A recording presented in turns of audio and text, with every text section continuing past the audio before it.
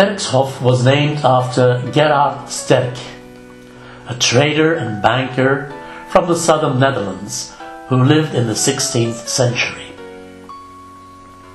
As of 1528, he was the principal financial advisor of Emperor Charles V on the Antwerp Stock Exchange. In 1524, Sterck bought Hoofdvunder Farm, which was located within the moat that still surrounds the castle. He replaced the farm by a Renaissance castle, which is, until this day, known as Sterckshof.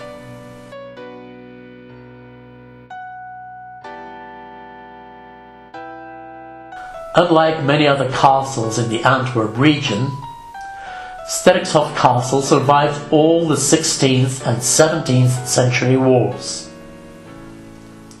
It changed ownership several times until it was acquired by the province of Antwerp in 1921. Over the next couple of years, the castle, which was in decay, was reconstructed. Since 1994, it is a protected monument.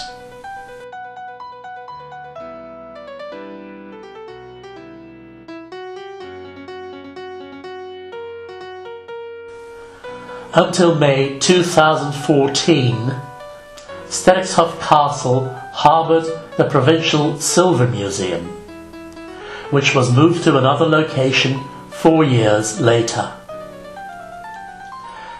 It posed as a research, expertise and promotion centre for goldsmiths' art and was one of 4 museums under the guardianship of the province of Antwerp, along with the Diamond Museum, the Photographic Museum and the Fashion Museum.